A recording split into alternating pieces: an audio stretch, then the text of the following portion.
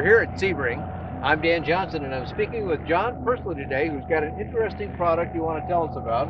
As the symbol shows here and the sign says here, it's the FlareAssist. And at first when I thought about this, I went, well, you know, this is the thing that every pilot grapples with, is when the right time to flare is. The magic of your device that you're going to tell us about is that on what's sometimes called a mirror lake finish, when water is very calm and you look down at it in a seaplane, you just see yourself, and it's remarkably hard to tell. So we always used to say, well, if it's that kind of thing, you just sort of set up a flight attitude and you wait until you hit the water. That's a little, I mean, it works, and it has worked for many years, but it's a little haphazard.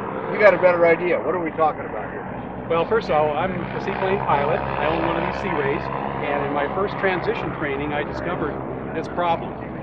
I had my instructor on board, and I was coming in over a smooth lake, and he said, let's just make a low pass and not try to land. And right when he said the word land, we bounced off the water. Neither one of us knew it was there. We just didn't realize how it's very hard to tell. Yeah. It sounds like, oh, you guys got to be exaggerating, but it's not. It's tough. So then of course, as I got my seaplane rating, they taught me to do exactly as you're saying. You set up over your last visual reference, the typical shoreline, the grass, the beach, whatever, and then just hold a very low rate of descent until you hit something, presumably the water. Right. Well, my background, I'm from electrical engineering. I've developed sensors all my life. I've built companies around building sensing devices, and I thought this has got to have a solution with some kind of sensing device. And I looked out there to buy something, and there was nothing available. I've never heard of any kind of device like this before. Now, in the commercial and military sector, there's radar altimetry. Yeah. But A, it's very expensive, complicated. It's outside of the range. Well, and it's still not really meant for that kind of low level. Right. Yeah, in fact, the radar will that's 200 feet off the ground, not 5 feet off. Exactly. Right? So I approached this as a problem looking all across the electromagnetic spectrum. What spectrum element could be used for this purpose? And I started thinking about how bats find their environment. And bats use a ultra high frequency sonar that's pulsed. And it's around 75 kilohertz, almost to the radio band. So it's way high in sound, almost to radio frequencies. Yeah, but it comes out in brief pulses. So that's where I started. This effort began over 2 years ago. I started prototyping. Have gone through several iterations now over this time. Now we're in production with this system. It's basically made up of a ultrasonic transducer. This weighs about 24 ounces. It mounts on the aircraft. We make custom bracketing to mount on whatever brand of aircraft it might be. Then inside of the aircraft, there's a computer mounted in this box. All this stuff is waterproof. It can be taken underwater. Okay. There's a cable that connects from here to here. There's another one that connects into the aircraft intercom system, or to your headset. Okay, so you're going to get an audible. You're going to get an audible. Okay. So the pilot's plenty busy during that last phase of flight, and he's spoken to by this box. It says starts out at 15 feet, so it says 15. If you maintain 15, they say 15 again. Okay. As you hold that altitude on a 1 second basis. 1 second basis. Okay. If you drop to 10, then you get the 10, then 8, 6, 4, and then 3, 2, 1. So it's 5 foot, 2 foot, and 1 foot increments. Okay. It's accurate to within 3 inches. And when you get down low-level flying, something I just love to do is cruising over the water, not really intending to land, but just maintaining. Having to talk to you and say 10, 10, 10, right, 10, or 10, 3, or or whatever, 2, right. or 1.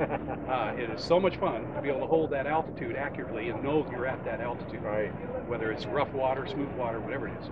I've also found that landing on a runway, whether it's grass or asphalt. You find it handy on on hard surface too? Absolutely. So this is not necessarily a seaplane only thing. Not at all. All right, so now we're looking at the actual installation, and that small little cylinder that you showed me is mounted right on the strut of the airplane here. So clearly I'm looking straight down now. I got a clear view of the ground, water, what have you down there. This is the only thing you see on the airplane? That's the only thing on the outside of the aircraft. The beam of these high frequency sound waves comes down this way. It's fairly small, it's almost like a flashlight shooting down. And it's then reflected back from whatever the surface might be. So this is not radar. This is totally radio frequency. This is ultrasonics, which is at 75 kilohertz. If you were to say to an electrical communications guy, is 75 kilohertz sound or is it radio? It's at the very low end of radio and the very high end of sound. So, but they refer to it as ultrasonics. Ultrasonics, okay. It's interesting. I didn't realize this at first, but when I started looking into how a bat communicates, it turns out that they do that by pulse, high frequency, 60 to 75 kilohertz frequency. They emit kind of a squeak, might call it, but I'm not going to hear it even, right? Right, you don't hear it. It's way above our hearing range. So very high then, yeah. An ultralight. Okay. That signal is then has to be processed because there's all kinds of possible spurious signals that can be had. We can get a reflection off of here, for example, off to the gear. Ah, I see. Okay, and that's what the box in we might come back up and reflect and get a double path off of the strut or off the wing. So there's a computer involved. Okay. So we take the raw data from the transducer, and then we have to massage that data, filter it, average it, figure out what's valid and what isn't. And that's where the real effort has been. And so this mounts somewhere in the aircraft. Doesn't have to be visible. There is a light on here that lets you know that it's working, but you really don't need to see that. This can be inside, underneath the seat, or wherever. It only has to hook up to three things. It hooks to this transducer. It hooks to a power connector that can plug into the cigarette lighter on the airplane. And it also hooks to a cable that goes into your headset system. Okay. You can plug into the intercom. It can plug right into the headset itself. It's an auxiliary jack. However you can get it into your headset. And have you had feedback from the community? Are people looking for this? Well, we are getting really good feedback. I'm in Austin, Texas, where my airplane is based and where I live. There's some SeaRey owners in that region in Texas. There's, of course, because I own a SeaRey, inclined to be in communication with those guys, you know. But as you mentioned earlier, this can be utilized not just on seaplanes, it can be any brand. It can also be a wheeled aircraft. You don't have to have it in the water. Sure. So your market is basically any airplane. Any well, at the current time, any experimental aircraft. Yes, right. Something you can modify. Right. Do things to. Exactly. Well, we've asked you a bunch of questions about this. Do you have a website that you can tell us about? And we'll put it up on the screen for people so they can find out more. The way I'm doing this is Jim Ratty at Recreational Mobility is the exclusive distributor for this product. Okay. So I have great confidence and trust in Jim. He helped me build my airplane. I've done a lot of work with him and with people he's built planes for, and I just I wanted to have him as our avenue to the SeaRey marketplace and also other aircraft. So Jim's our guy, and recreationalmobility.com, I believe it is. SeaReySpecialties.com. SeaReySpecialties.com, I think is what it is. So that's where we'll find your FlareAssist module that designed by John Pursley. I don't have anything on that yet, but we'll get some more on that. There's plenty on the SeaRey, and all the light sport community airplanes are on bydanjohnson.com or bydanjohnson.com. Thanks a lot for joining us here at SeaRey. Thank you, Dan.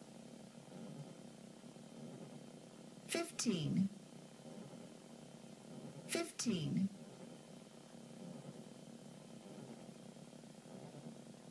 10, 8, 6, 4, 3, 2, 1.